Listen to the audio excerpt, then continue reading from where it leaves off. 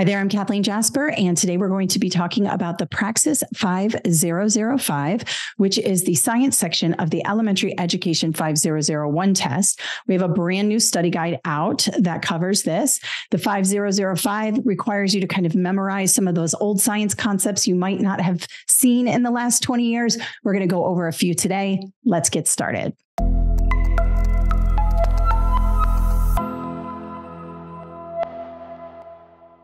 Okay, so the 5005, which is the science portion of the multiple subjects, is going to be a little bit easier, in my opinion, than the English language arts and the math.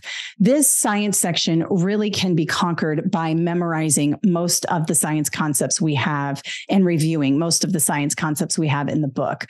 This is something you may not have seen in the last 20, 30 years. If you haven't been in a science classroom for a long time, there are going to be things on photosynthesis, rock formations, open circulatory systems versus closed circulatory systems, atoms, things like that. And there will be a little bit about the scientific method, which we will go over today. But some of these concepts may seem difficult because you just haven't seen them in a while. So we're going to go over them today, but make sure you get some study material. Obviously, I recommend our book, but make sure you review these concepts before taking the elementary education exam, because these will stump you if you have forgotten these concepts. Let's hop over to my presentation so I can show you what I'm talking about. All right, so the first section on the science test is the Earth space science section. This is going to have to do with the Earth's crust, rocks, planets, moon, sun, all of that. Let's have a look at this question here. This type of rock was originally liquid below the Earth's crust and is formed by lava and magma. Okay, so this is types of rock question, and we have sedimentary, igneous, metamorphic, and fossils. Well, rocks that are formed by lava and magma are igneous rocks. This is something you may not have thought about in a long time, but sedimentary rocks are formed by sediment kind of being pushed together and forming a rock. Metamorphic rocks are formed by heat and pressure. They're kind of crystal-y type rocks. And fossils are remnants or imprints of living organisms embedded in the rock. So it's not fossils. Igneous is from lava and magma. Make sure you review your types of rocks before you take this exam. Let's have a look at another Earth space science question. So we have the answer choices here. We have Earth's revolution, Earth's tilt, Earth's position, and Earth's distance. Let's go through the question. Mr. Lopez is teaching a unit on seasons. Well, right away, this should bring me to tilt on the axis, because the Earth's tilt on the axis causes seasons. But let's read the whole question. He explained why summer days are longer and winter days are shorter. What would Mr. Lopez emphasize regarding Earth when explaining this phenomenon? Well, it's definitely the tilt on the axis.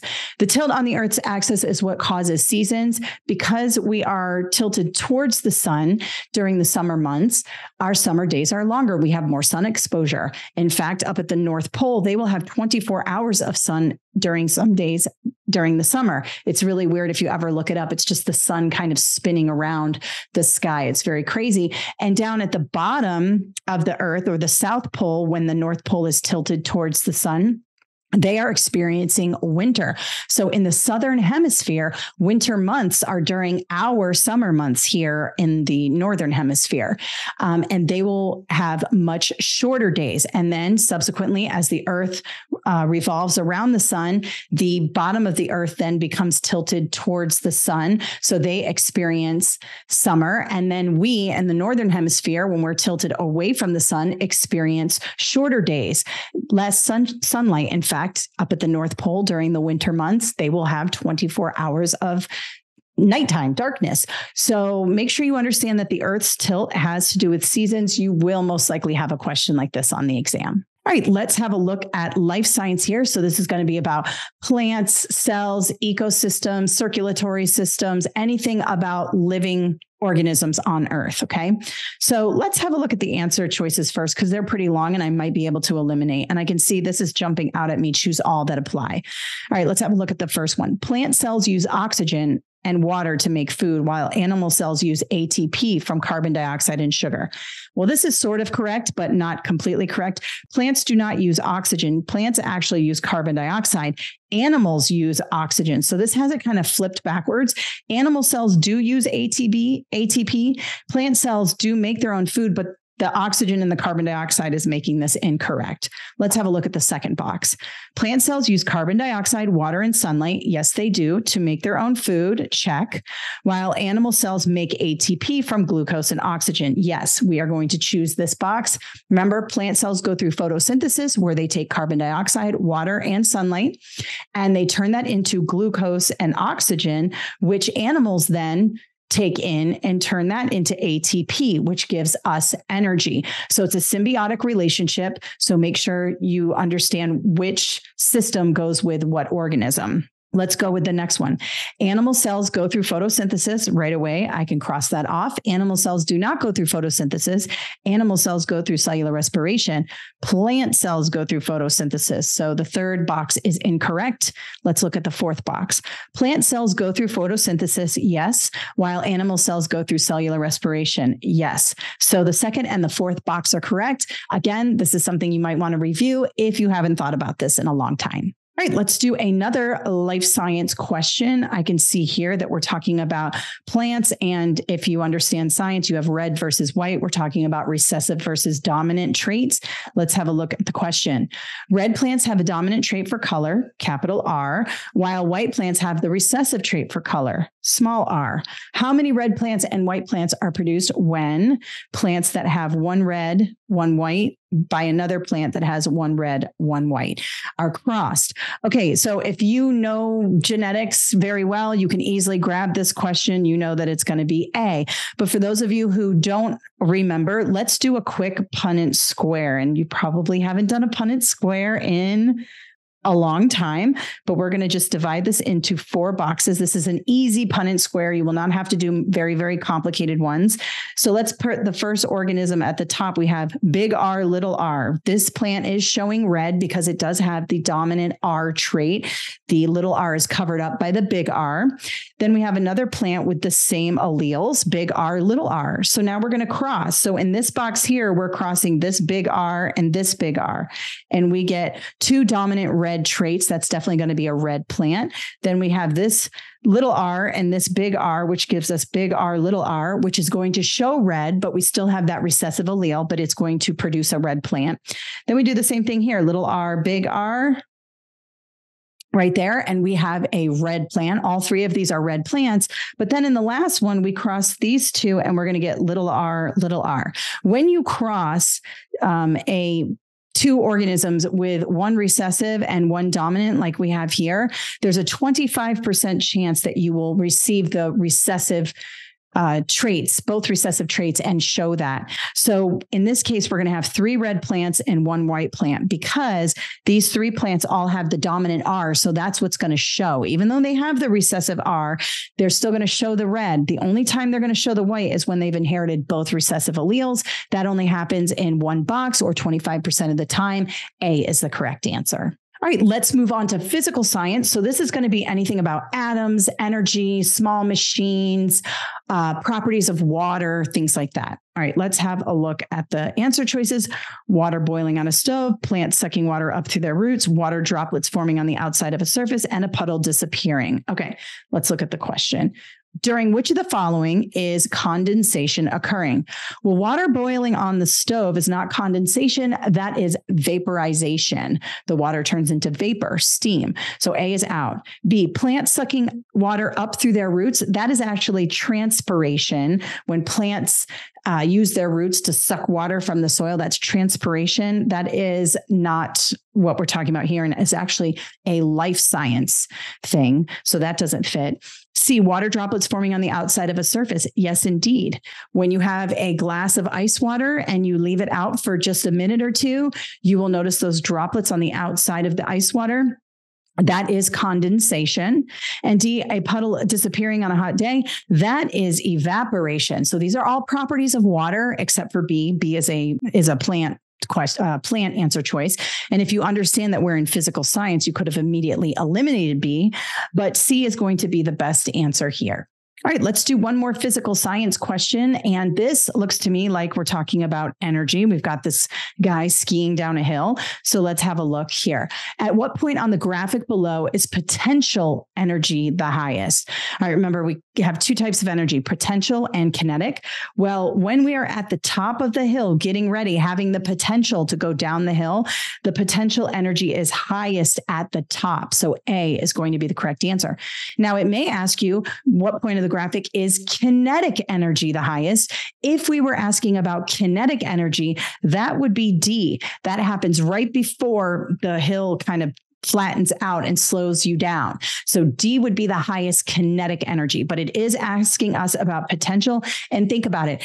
If I were to drop this pencil from up here, it has much higher potential energy than if I bring it down here and drop it, right? So whatever the highest starting point it can be, that is going to be the highest potential energy. And finally, let's have a look at the scientific method. I'm just going to have you guys look at these questions here. What is the independent variable? What is the dependent variable? What is the control? And what would make this experiment stronger? So this is not a multiple choice question, but I wanted to go over this because we need to make sure we understand the scientific method and experiments when we're answering questions, because you will probably get one of these questions on the exam. So let's have a look at the scenario here. Ms. Jasper's fourth grade class is studying plants. They experimented to see if brand name fertilizer helps plants grow taller than the generic brand. So they're testing fertilizer, brand name or generic. They have 3 of the same types of plants. All of the plants are in the same size container, have the same amount of soil, and receive the same amount of sunlight and water. Okay, because why would we do that?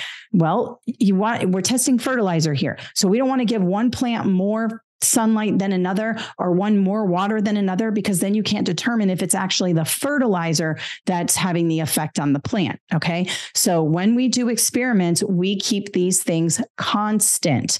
We want to make sure the buckets that they're in are the same. The sunlight is the same. The temperature is the same. The water is the same. Everything is the same, except for one thing, which is the fertilizer we're administering to the plant. One plant receives the brand name fertilizer. One plant receives the generic fertilizer, and one plant receives no fertilizer. Okay, 3 plants, one gets the generic, one gets the brand name, and one gets no fertilizer. Everything else remains the same. Okay, so then what is the independent variable? The independent variable is the thing the scientist does to the experiment. In this case, the fertilizer or lack of fertilizer is the independent variable. It is the treatment. So that is the thing that's going to affect the experiment. Now, remember, in order to make sure that it is indeed the fertilizer having the effect on the plant, we have to make sure everything else is constant. But in this case, the independent variable is the treatment or the fertilizer. If you were testing drugs, the drug would be the independent variable. If you were testing temperature, high temperatures doing something to an enzyme or something like that, the independent variable would be the temperature. So it's anything that the scientist is manipulating. In this case, it's the fertilizer. Well, then what is the dependent variable? Well, the dependent variable is the effect or the result. So the difference in growth in plant would be the dependent variable. So for example, let's say that the brand name fertilizer plant shot way up and the other 2 were kind of left, not so high. Well, the distance in growth would be the dependent variable. The plant that received the brand name fertilizer was 3 inches taller than the other plant that received the brand name or the generic name. So that would be the dependent variable is the growth in the plant or lack thereof. Sometimes your dependent variable is a dud. There is no movement. And then 3, what is the control?